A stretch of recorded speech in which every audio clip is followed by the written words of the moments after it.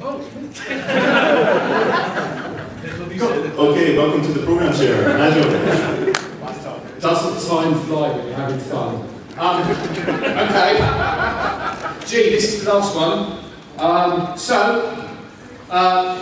It's traditional for me to give some statistics, and I thought it was best to do it at the end of the Rump session. There's 163 papers.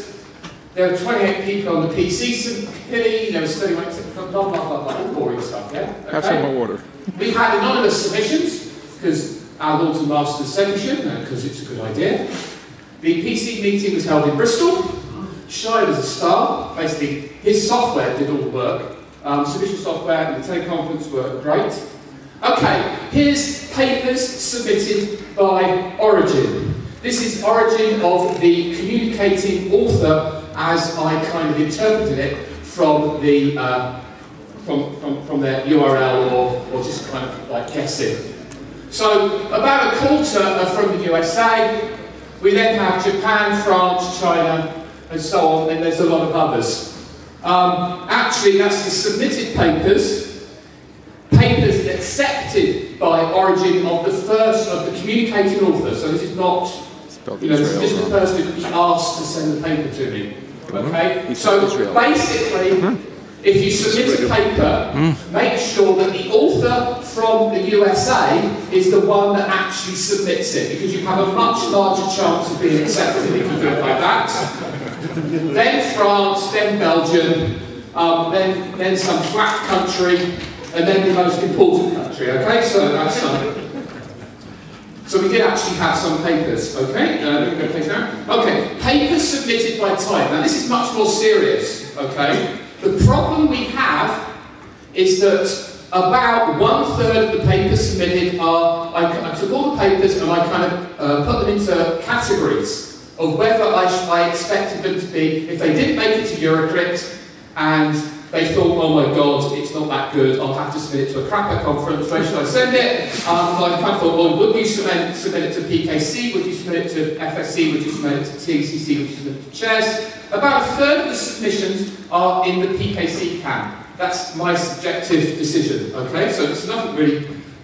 A reasonable number are in the TCC camp. FSC and chairs. There's quite a lot in FSC. There's NIS means not in scope. I mean, right? They weren't crypto. But there's a very, very small proportion that's in the chess area. And that's very worrying, okay? Because it means that there's less applied talks at Eurocrypt. And this also happens at the crypto. Alpha Menezes, for his crypto, did similar statistics and found the same thing. So there's less submissions in the chess area. Now, I specifically went out and tried to get chess-like submissions this time. Every chess-like submission I gave to what I thought was a sympathetic set of referees, and we still got 0 acceptances, which is quite worrying. The acceptances I divided into the third PKC lot went a bit less. TCC, the theoreticians seem to be doing very well. FSC, brilliant, right? You want to write a paper on hash functions, submit it, and you get accepted. Hey, they're cool, they're hit, they'll get in, basically. Papers submitted by words and title. Well, less than 5 words. There's a huge amount, 5 to 9 words, and then 10 to 14, a very small amount from 15 plus. Okay, if you want to see, that's the ones accepted. We go back. So basically, if you're in 5 to 9 words, you've got a small chance of increasing your chances of being accepted.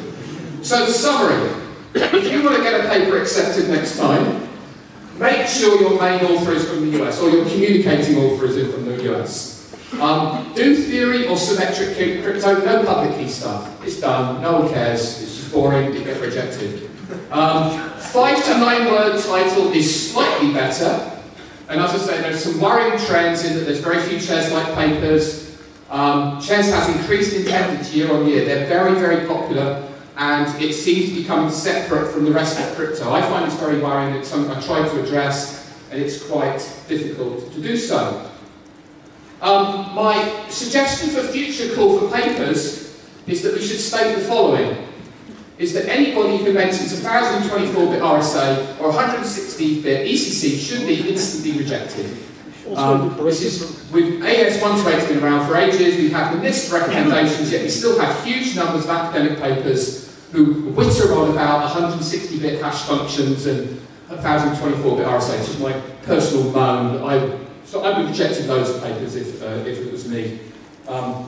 Okay, so what about some history? So I've told you what the statistics were for getting papers accepted at this conference. So we have a machine learning group in Bristol. So we took the, and you can download the XML of the entire Springer series and analyse it. So we took out the important conferences, Crypto, Eurocrypt, Asiacrypt, and we created a graph. The nodes were the people, and the edges are if two people have written a paper together. The main connected component, this is up to last year, the main connected component has about 1,000 authors in it. What does this main connected component tell us about the community? The top 30 authors with highest degree go from Ian, who has, oops, that thing's gone wrong. On my screen it's lovely. What's that, a Mac? Oh, well done. Cheap stuff, okay. 43 connections, Ian has 24, down to 24 that Uli has, there's 30 there. So basically these are the promiscuous authors. They'll do a paper with anybody else, okay? If you want the authors who have the shortest distance to everybody else in the main connected component, you get a very, very different set. So Moti suddenly jumps up the top, you can't see Aryan there at all, and there's a bunch of other people, and these are essentially the authors that seem to keep the community together. So if you want to be someone who keeps the community together, you write a paper with one of these people. If you want to write a paper which just gets accepted, write a paper with one of these people. Okay? And that's historic data. If you can't get accepted, German cryptology. The new volume is out as of this month.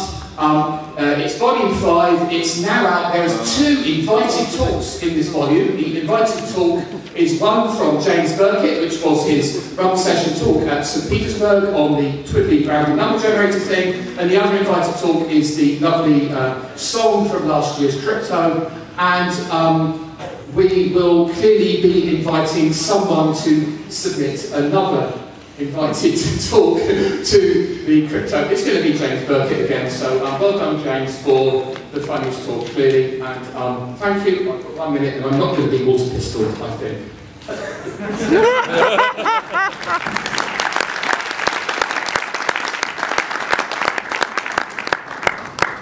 Okay, thank you very much, Nigel. So we're now on to the closing ceremony. If I want to win my bet with Alex, I've got to keep it short. I think we have a... Well, not my watch. We didn't agree which trusted time source we were going to use for the experiment, so I think I win by default. So I'd like to take a quick vote on who should get the prize for the best talk. My nominations are, so shout if you like the paper when I read it out. My nominations are David Nakash for machine telepathy, or something. Yeah. Okay, my other nomination is Nick Howgrove-Graham for Eurocrypt, the teenage years. Bit less support there, I think. And my third nomination is James Burkitt and Gavin Watson for the Travelling Cryptographers Problem. Yeah. Okay, pretty clear there. So James, have a mug. Okay, thanks everyone, that's the end. Thanks for coming. See you next time.